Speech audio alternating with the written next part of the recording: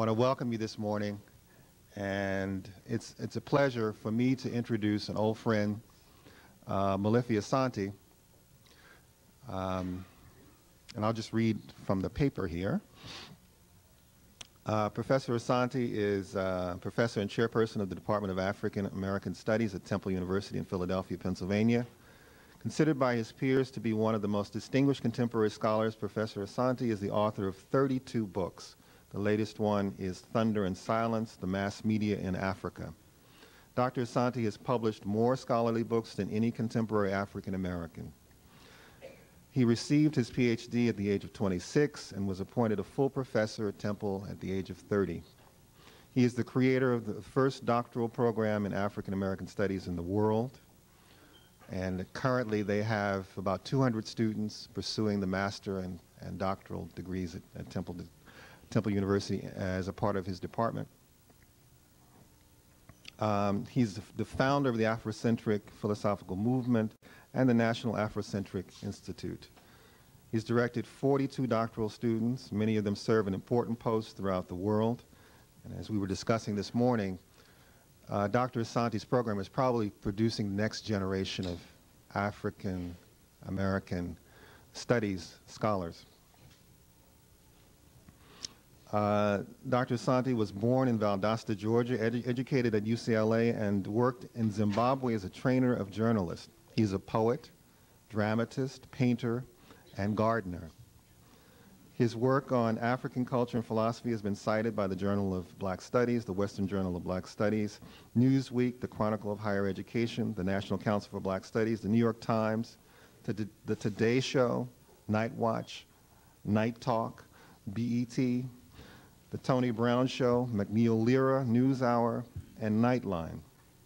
He is regularly quoted on issues in the African world. He is the chairperson of the board of Griot, an educational magazine, and founding editor of the Journal of Black Studies.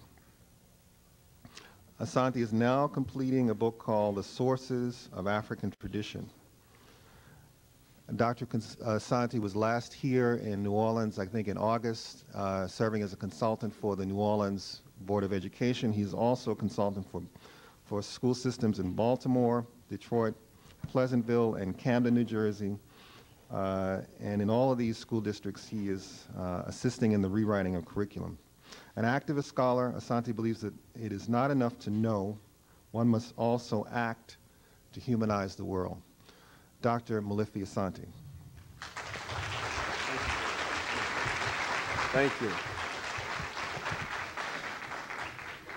First, let me say to Dr. Charles Frye and the Center for African and African American Studies here at Southern, I am delighted to have the opportunity to come and to speak to such a wonderful audience. I also would like to give my thanks to the administration of this university and also to the many visitors who are here, and certainly the people from the New Orleans School District. I'm delighted to see all of you here, and those of you who are from New Iberville, which is also wonderful. Those of you who have heard me before know that what I try to do is to give honor to my teachers. And my teachers in composition always said that you should always begin at the beginning, then go on through the middle, and then conclude. So I'm going to do that. I'm going to start at the beginning this morning, and then I may make some digressions. I might indeed give some parables, some illustrations, some proverbs, but hopefully I'll come back and then we will conclude properly. As people are coming in, I thought that maybe what I should do is give you a number of anecdotes, but the first one is to help frame the discussion that I will have with you this morning. In 1854, you have to recall that the majority of African people in this country were still enslaved. In 1854, Admiral Perry went to Japan. It was the first time that the Americans had gone to Japan to, at least in a successful mission of opening up trade between the United States and Japan. So Admiral Perry went to Japan in 1854, And in 1854, the Japanese decided that, okay, we'll trade with the Americans. When they were invited on board the ship, that is, when the Japanese were invited on board the ship, the dignitaries of Japan, the Americans entertained them by giving them a minstrel show. And in this minstrel show, the white sailors dressed up like blacks and put on a performance for the Japanese. This was 1854. Africans were still being enslaved in this country, but already in the international scene, images of Africans were being presented in a negative, stereotypical light. I use that as a way of introducing what I'm going to talk about, and namely, that is Afrocentricity. Afrocentricity is a very simple idea. It's a part of a larger project.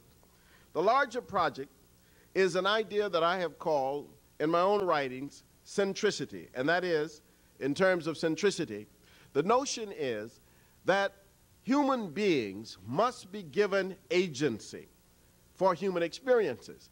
When you talk about centric ideas, you're talking about agency. You're talking about actors. You're talking about grounding people in historical place and circumstance. Afrocentricity is simply the idea that African people must be given agency. African students must be given agency.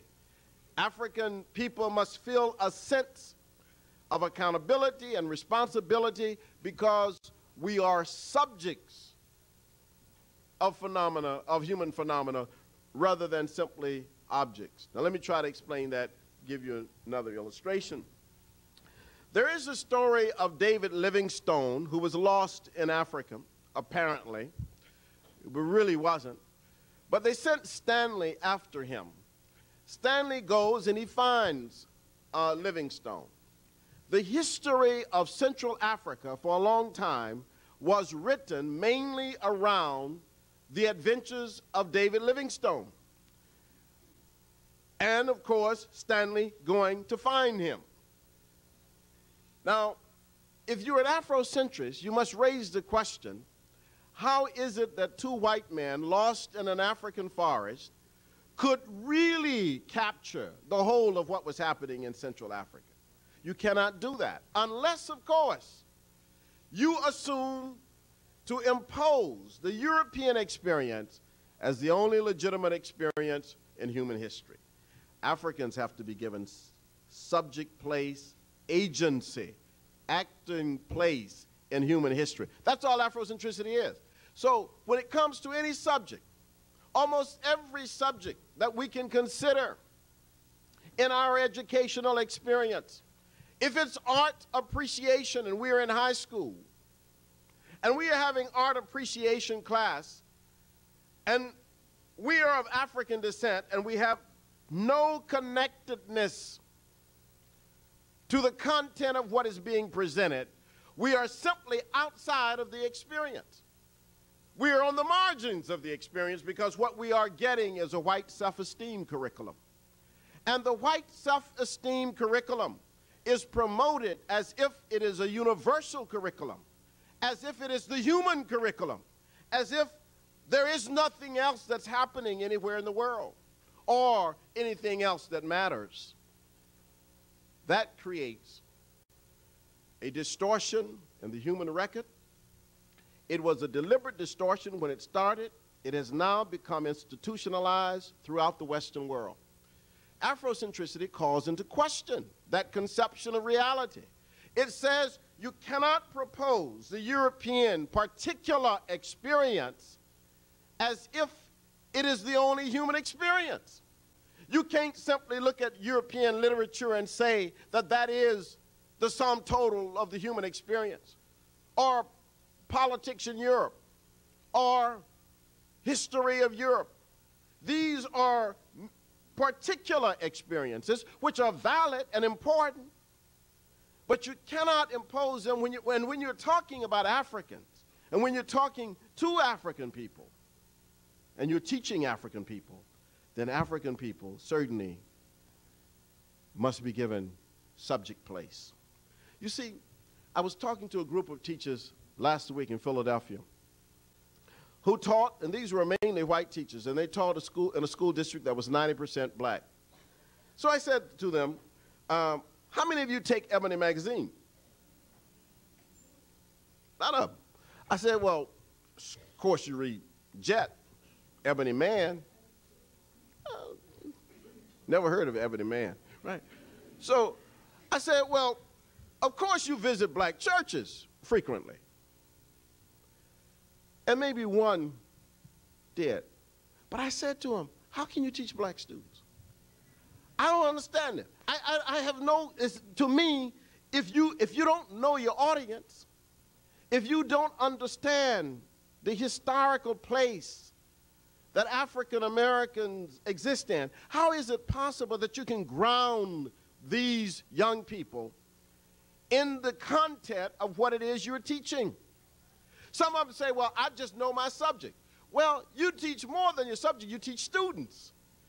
See, some people say, I teach my subject. You teach students, and if you teach students, you have to understand that there is no content, historical, political, social, cultural, artistic, no content in which African people cannot be viewed as subjects of that content.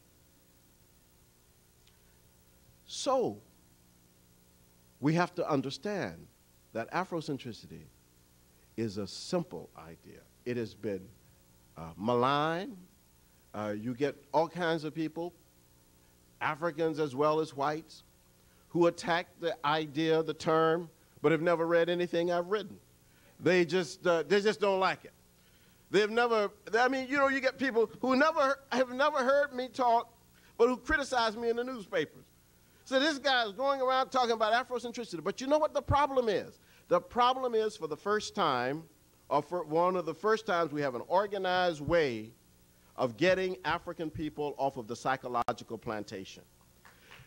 And it has created great concern, because what it means now is that there is no way historically for you to begin human history simply with the Greek experience.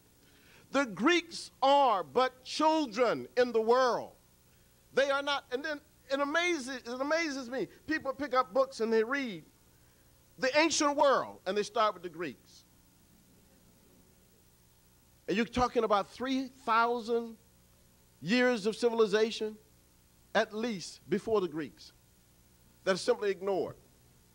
And I'm going to talk about that in a few minutes. But it's very important that we understand what's happening when people talk about Afrocentricity. So it is a simple idea. And almost every person understands it when you talk to them about it, that all you are saying is that the African person must not be viewed as an object in the fringes of the European discussion or European experience, but must be given an acting role in human history, must not be shunted to the side as marginal, must not be seen as on the periphery, but must be given the role of centrality. So, if you're talking mathematics, then start mathematics where it should start, in Africa. You should start in Africa. That's the first place. In fact, even the Egyptian numbers did not come to Europe until 1311, when Leonardo Fibonacci brought those numbers into Europe. But they had been using in Europe at that time what I call slash marks. Slash mark 1, 2 slashes, 3 slashes, Roman numerals. Before the Egyptian numbers came over. People call them Arabic numbers. But of course, the Arabs invaded Egypt in 641 AD and found the numbers. But even that we don't know, because what has happened is the structure of information that we have been fed has kept us away from all African information. Very early on, when African people were brought to the Americas, and remember that, African people were brought here. No slaves were ever brought from Africa. Africans, they were weavers, potters, artisans of all types, iron smelters, blacksmiths, diplomats, translators, poets, musicians, farmers, fishermen, fisherwomen, members of royal families. Africans were brought to America. No slaves. We were enslaved here. And until we understand that history, and until we see that connection, we will never understand that it is possible for us to view ourselves in the long line of the historical experiences of African people. And our children rarely see that. We have a slave consciousness. We have, in fact, a historical amnesia. And that historical amnesia is held in place by a structure of knowledge that forever says to the African person, you are nothing more than on the margins of the European experience. And the Afrocentric says you've got to reinvent the location of African people in our own place. When we got off the boat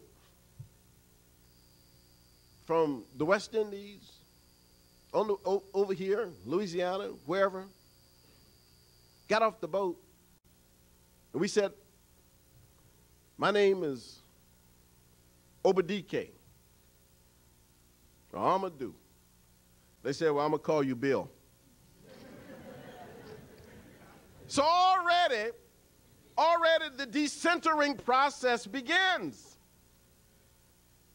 The woman says, my name is Tobola Yefa. They said, that's too hard to say. I'm going to call you Mary. So already the African, everything we had, all ideas. You say, I speak 5 languages. They say, you don't speak languages, you speak dialects. We said, well, my religion is Yoruba or Akan. So you don't have a religion, you got cults. So everything was taken. I mean, how do you think you make a slave?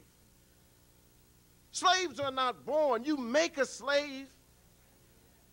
And the process was called seasoning or breaking, because you had to break people down. You had to season them before you could actually make them a slave. And that process of seasoning was that you took everything away that you could. You decentered the African. You dislocated the African. And already, of course, there was a physical dislocation because we would move off of our own terms in terms of environment and geography. We would move across the Middle Passage. And we called it the dreaded Middle Passage. The reason we called it the dreaded Middle Passage was because 35 to 80 days across the ocean was a horrible experience. No electricity on those ships, very little food, just enough water to quench the thirst of people crossing over, people dying all around you, men chained ankle to ankle, wrist to wrist, women brought over naked, people moaning, groaning. And when people died, we would say, gone she to her own friends, or gone he to his own country. So happy were the Africans that others had died and were leaving the horrible situation. So we thought that was it. That's the dreaded Middle Passage. I am saying to you that very few African children understand that story, and very few white people understand that story. They don't get that story in school. In fact, they get now, and I've seen it in a number of textbooks, and we're rewriting these textbooks. We see it in a number of textbooks now. They get a very distorted picture of the oppression of Africans in this country. And you know what the distortions are? They're very interesting. That if it had not been for Africans enslaving their own people, there never would have been any slavery. No, you really got to be way out to believe that. And a whole lot of folk believe that. The enslavement of Africans did not come with an impetus from Africa. It was a European initiative. And it was a European initiative supported not only by the commercial interests of Europe, but by the religious and political interests of Europe. The church supported it. They created something called the Asiento. And this was by the Spanish government and the Catholic Church. How do you think they stopped European nations from fighting over territory on the African continent? How do they stop the Dutch from fighting with the Spaniards or the Portuguese from fighting with the British when they were going to Africa to get Africans? The only way they could do it was because the church and the crown would come in and say, okay, we're giving the British the right to bring out Africans from this area, from this longitude to this longitude, from this latitude to this latitude, and they got 30-year lease on this. We're giving the French this much. We're giving the Dutch this much, and so forth. That is the way they did it. That's the way they prevented Europeans from killing each other over going to the continent of Africa. It was supported totally as a structure for economic development of the Americas and, of course, by the Europeans themselves. There was never in Africa any society of Africans where slavery was the principal mode of production. You will not find it anywhere in Africa, where the economy, the society was a slave society based principally on slavery. No. Now, were there Africans who participated with the Europeans? Were there collaborators? Yes. There were Jews who collaborated with Nazis. There are Africans who collaborate with the South African apartheid government. But you can't blame Nazism on the Jews, and you cannot blame apartheid on the black police in South Africa. Neither can you blame slavery on Africans. But that's what they write in the textbooks. You know why they write it in the textbooks? It is to deal with white guilt. It is also to deal with white children. It is to protect them psychologically, while at the same time it destroys African children psychologically. You see, it is how you do not deal with truth. So that consequently in this society, we have some strange ideas. We have strange ideas in the educational experience. We have people who do not want to confront their own racism. We have a society where Africans do not want to even confront their own Africanism. Now, I know down here this is not a problem because we're in New Orleans. You got a great history here. So I know it's not a problem here, but it's a problem everywhere else. Malcolm X was standing up talking like this once, and a sister raised her voice. She said, you know, you just talking about Africa. I didn't leave nothing in Africa. He said, lady, you left your mind in Africa. So I don't know about here. I don't know about here. You may understand it, but we have a lot of confusion. And I give the illustration often of speaking at Harvard University and saying to a group of African-American law students, could you identify for me 5 African ethnic groups who were brought to the Americas? And it's amazing because more than 100 different African ethnic groups were brought across the ocean. And we didn't get off the boat as African Americans. There were no such people. In fact, we were not really Americans till after 1865. So who are these African people? What were their ethnic groups? And we don't say tribes. We say ethnic groups. You know, when people talk about Yugoslavia and the people fighting, they say ethnic factions. When they talk about South Africa, they say tribal factions. Why do they do that? You think about it. It is all the dislocation of Africans and the use of pejoratives when it relates to African people and African culture. So I asked these students to name 5 African ethnic groups. And one little guy raised his hand. He said, Zulu. I knew he had been to New Orleans, right? So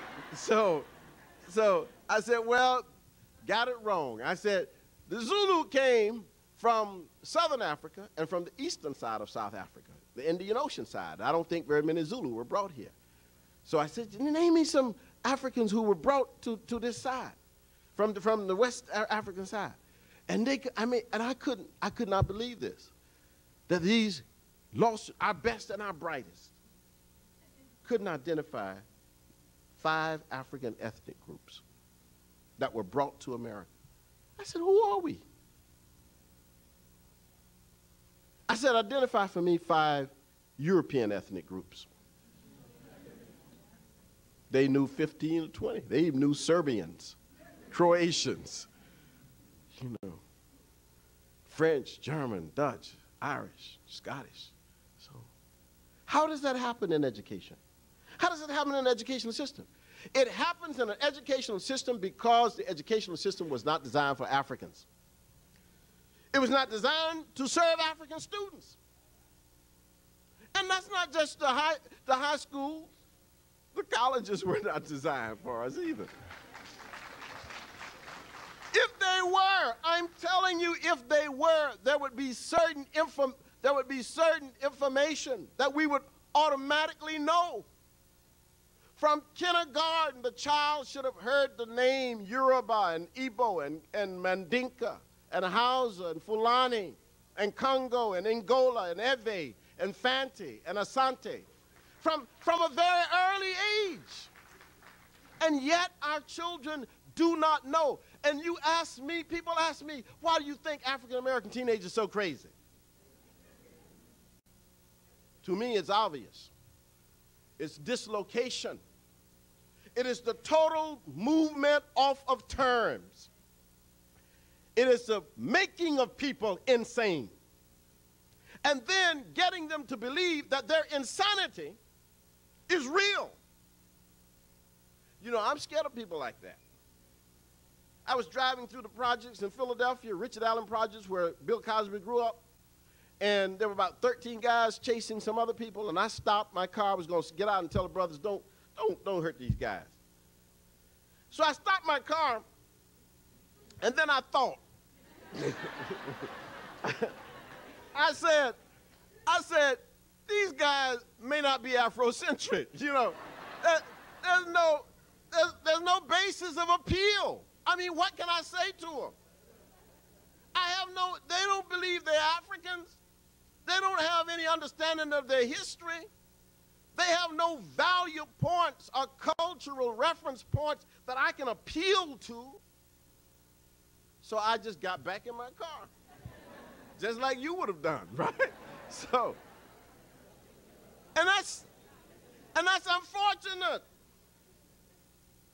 I mean, because you risk your life with people who have no cultural values, who value nothing, who have no understanding of the pain and the suffering and the sacrifice of their great-great-grandparents, who do not understand at the least what it took for Africans to walk 20 and 30 miles to go to school to learn how to read and write. Many of them after slavery saying they wanted to learn how to read and read the Bible before they died. I mean, that was their will. To take up nickels and dimes and build societies and schools and colleges so they could educate themselves and educate their posterity. That's what they did soon after the end of slavery. But if our children do not understand that, and if we don't understand the historical connection in terms of what it meant for our ancestors to pick cotton, as I pick cotton, till your fingers bleed, for $3 a day, because I couldn't pick very much, you see. So I, 100 pounds. They were paying $3 100 pounds, right? Our children don't know these stories like they ought to know them.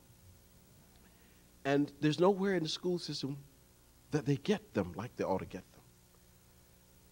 I'm saying to you, white children, however terrible they are in their scores compared to people outside this country, get from a very first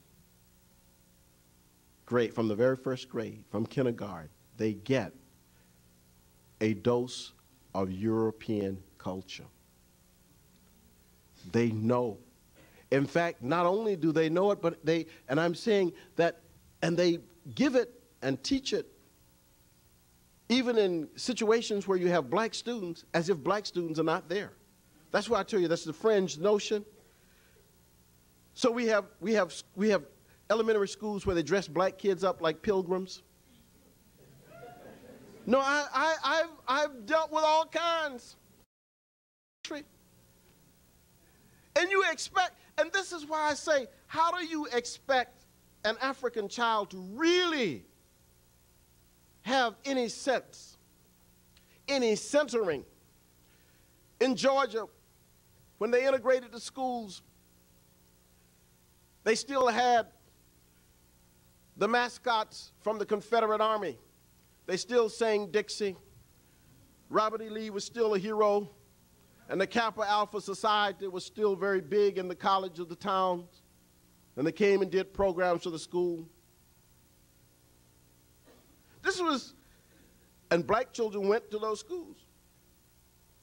They didn't change the curriculum. The curriculum they had before, the white school didn't change the curriculum. Same curriculum. Black children in the school taking the same curriculum that white children have been taking for years, which was, again, a white self-esteem curriculum. What do you think happened to the black children? They were Clarence-sized, just like Clarence Thomas. It's an easy process. And I'm sure sometimes we get Clarence-sized in black schools.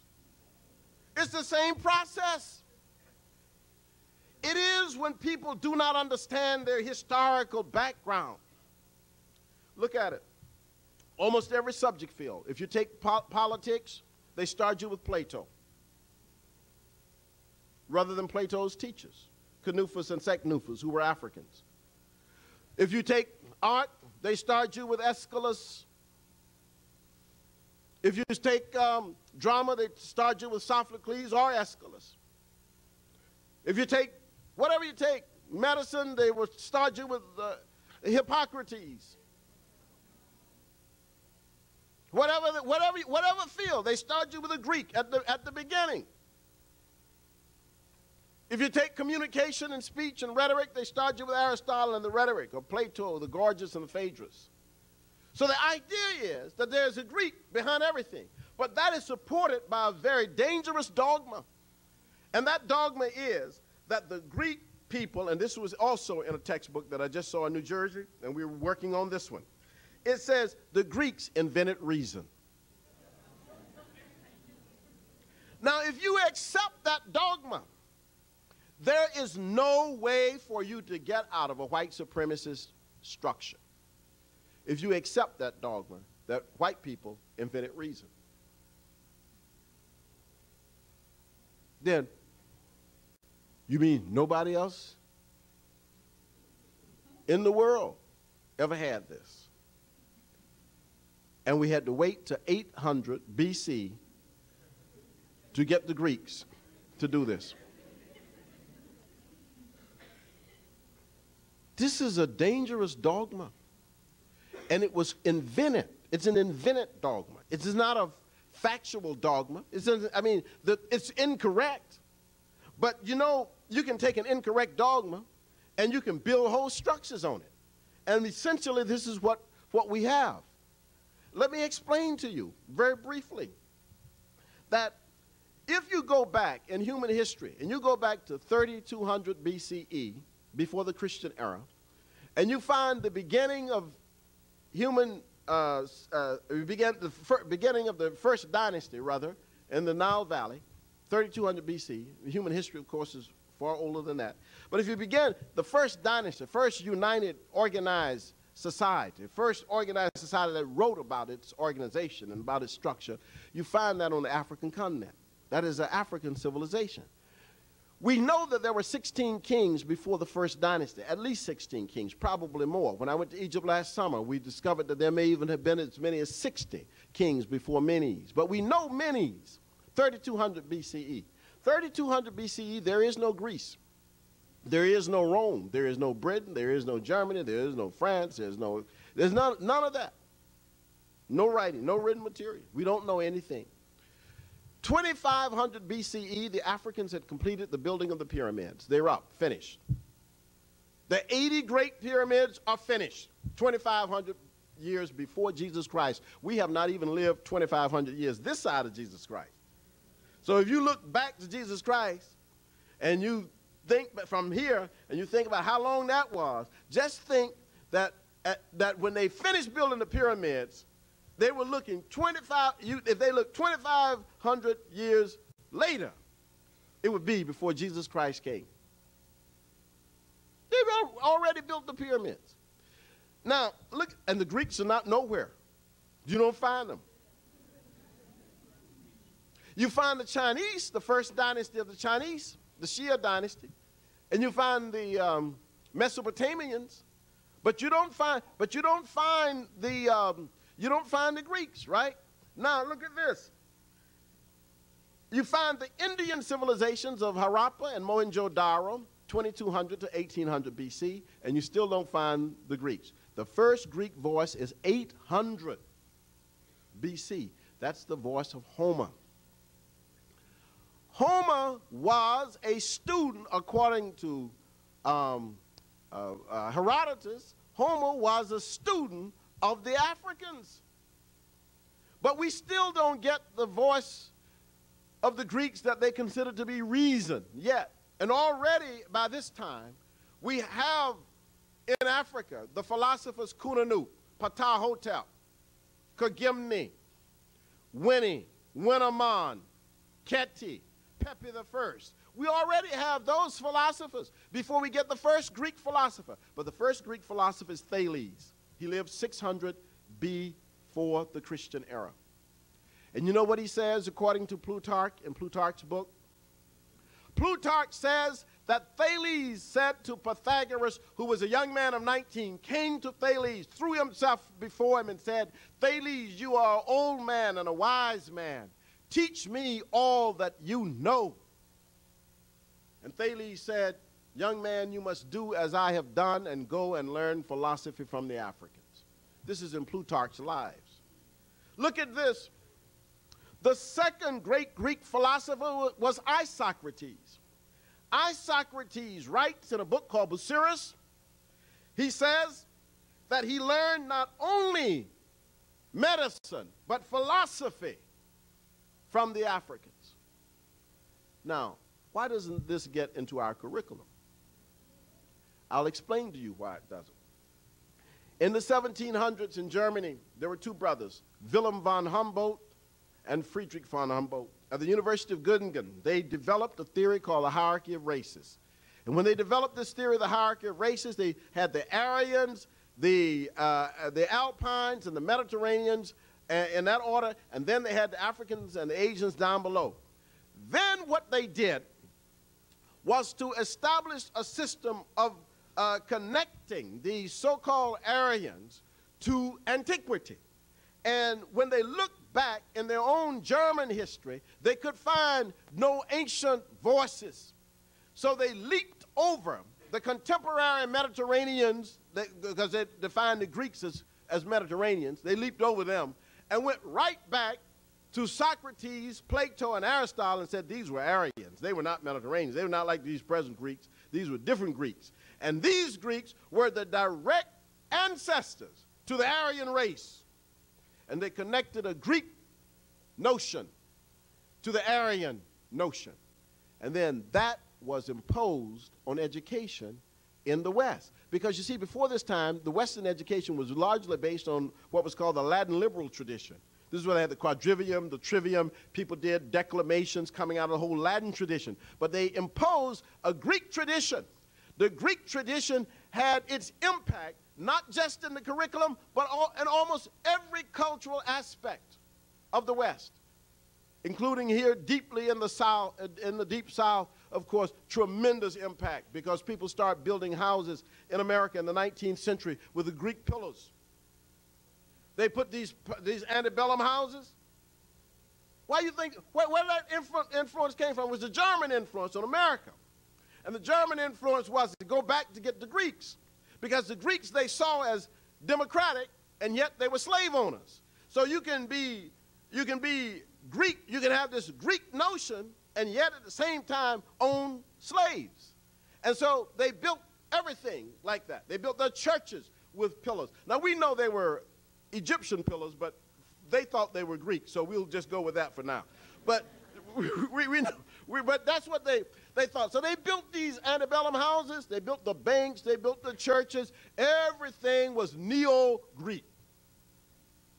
Everything was based in that. It was a great Greek period in the 19th century in this country. If you go back to the 17th century, you don't see it.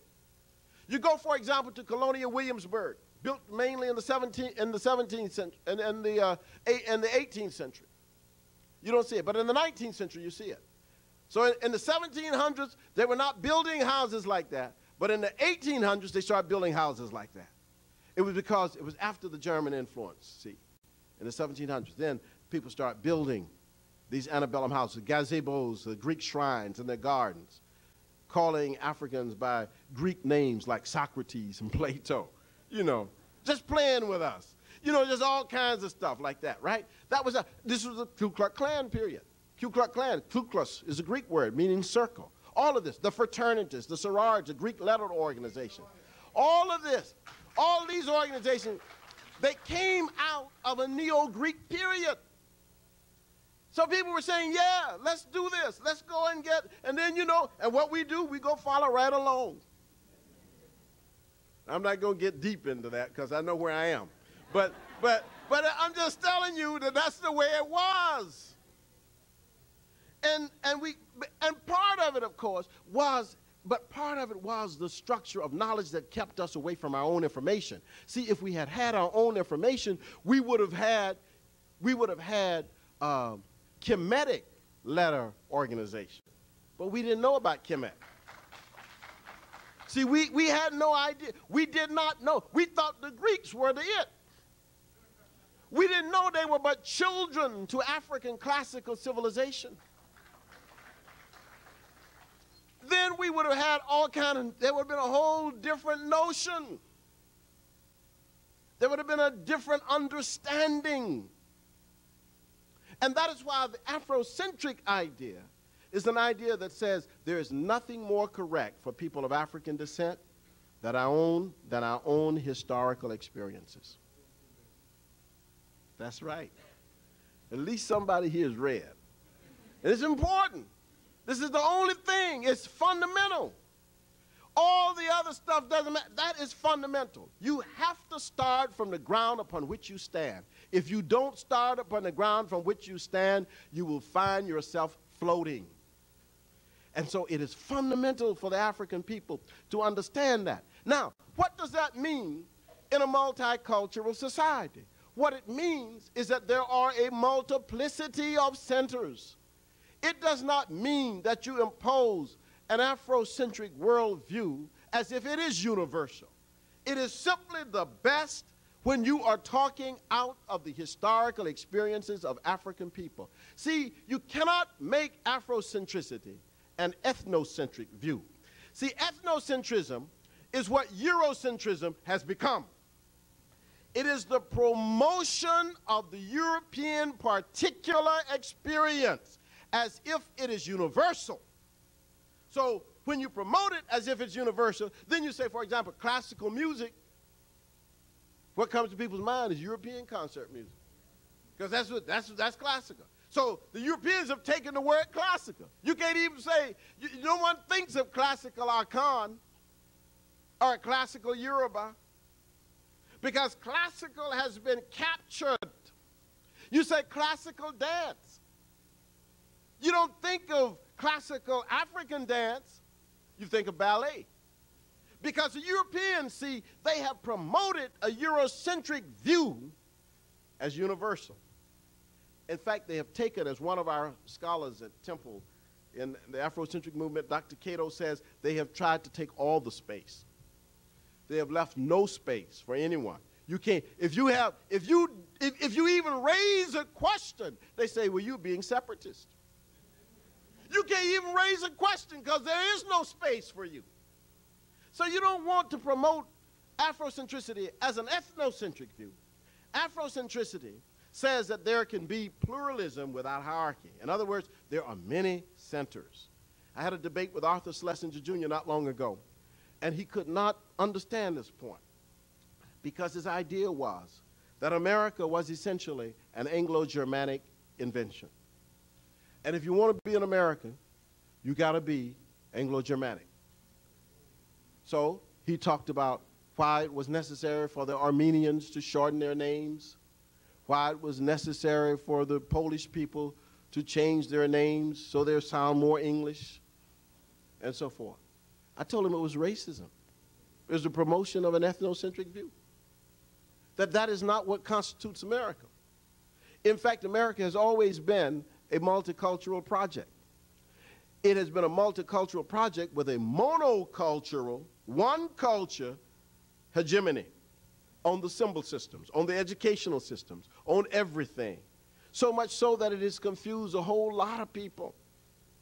An Armenian professor once said to me that he, when he came to this country 17 years ago, they asked him when he took his first job in the insurance business, what does your Armenian name translate to in English? And he said, there's no translation. They said, well then, what's your nickname? He said, I don't have a nickname.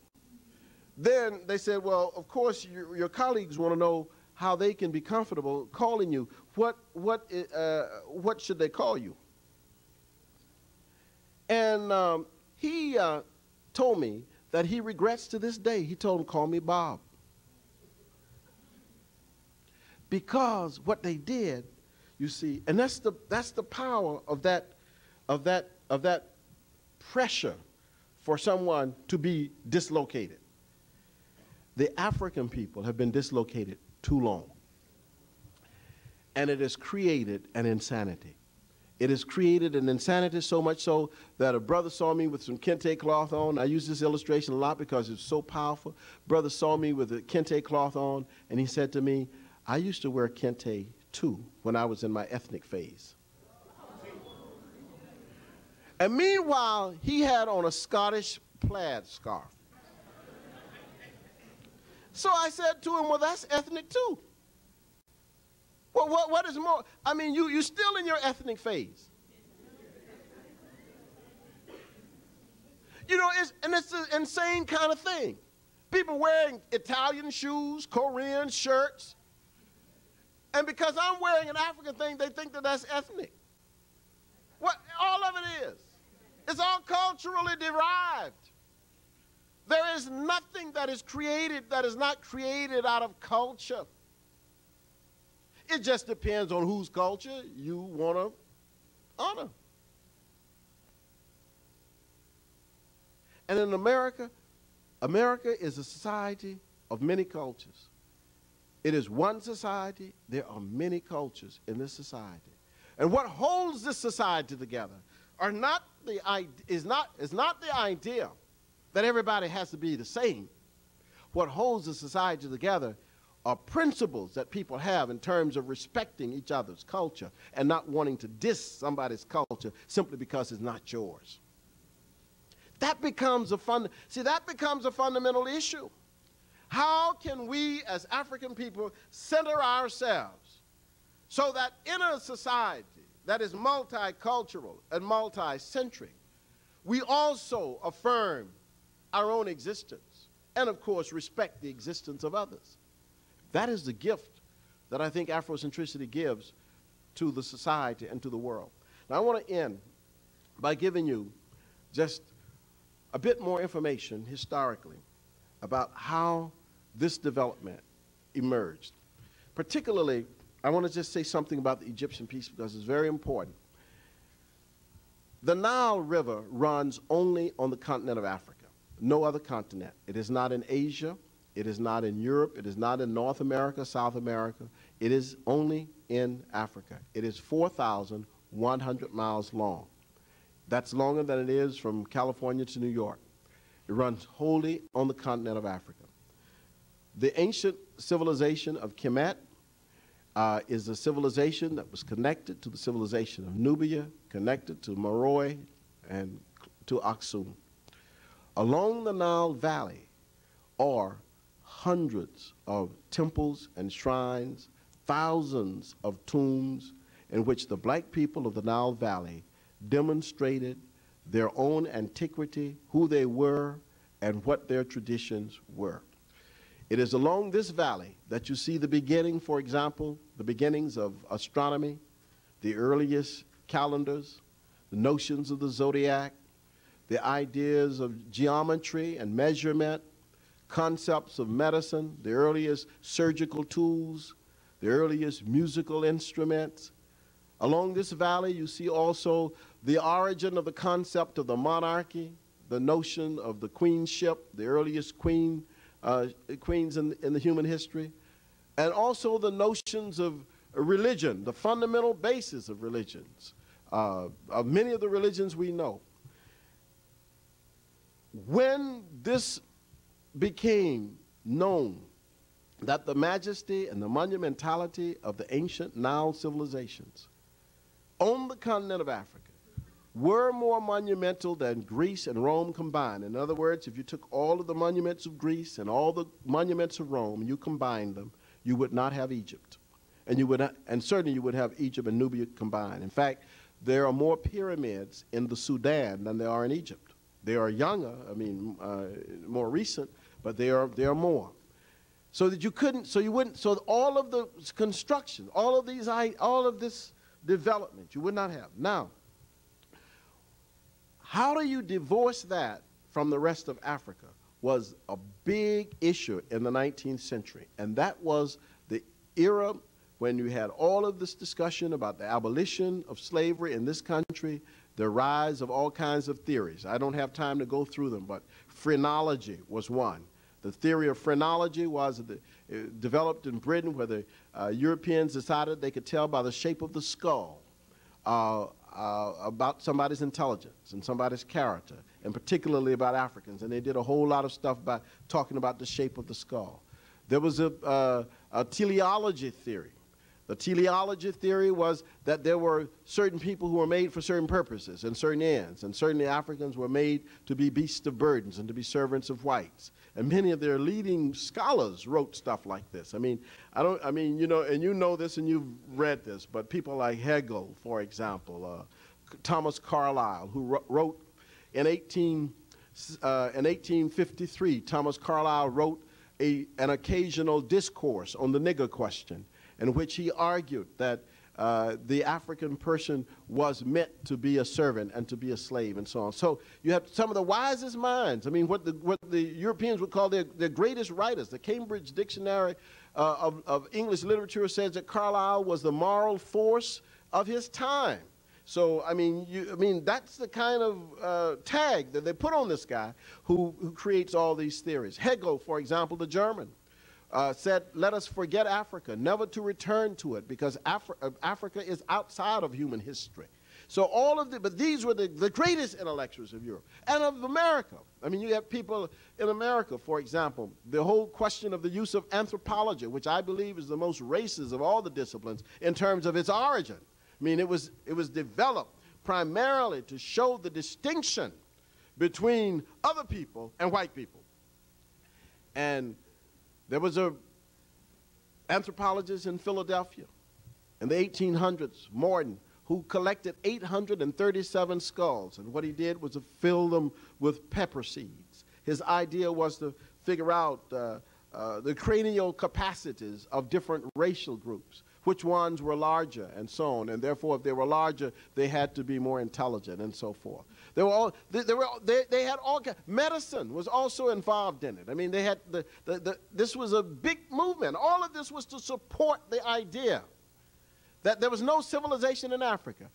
Boom! In the same century, at the top of the century, with the publication of the description of Egypt, which had been written by the people who went with Napoleon's army in 1799 in Egypt, they got this issue of what are we going to do, how are we going to explain, how are we going to justify the fact that Egypt is in Africa.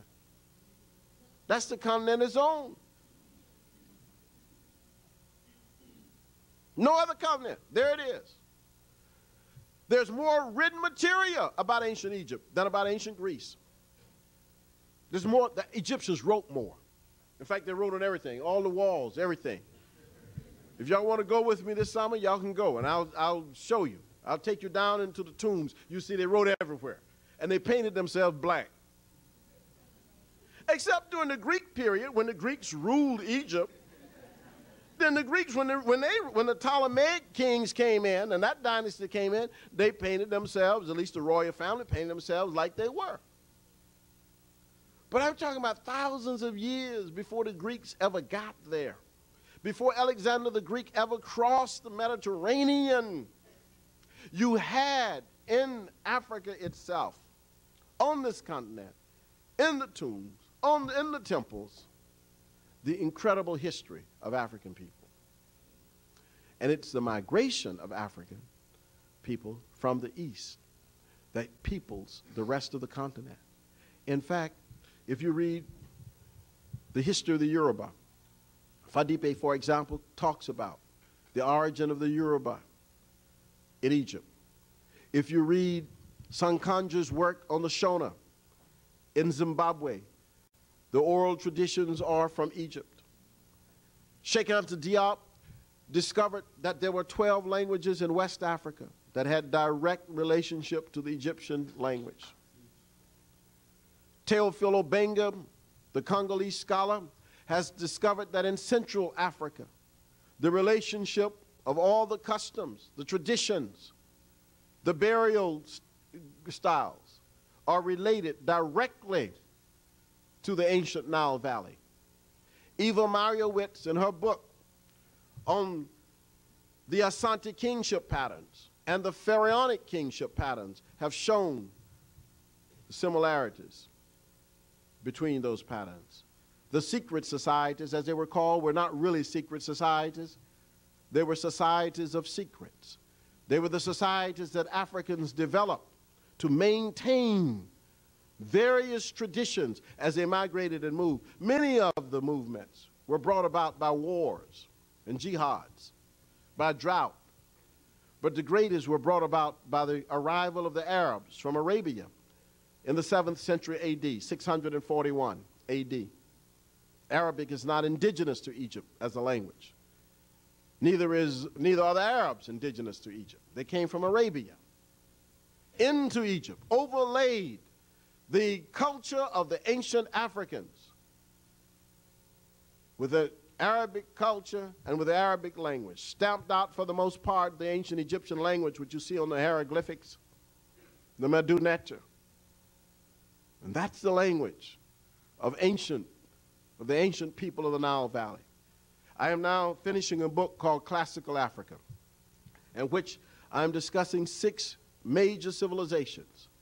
And those 6 civilizations, 3 in the East, 3 in the West, are civilizations which I think capture the very heart of the peoples, of the culture of the peoples of Africa.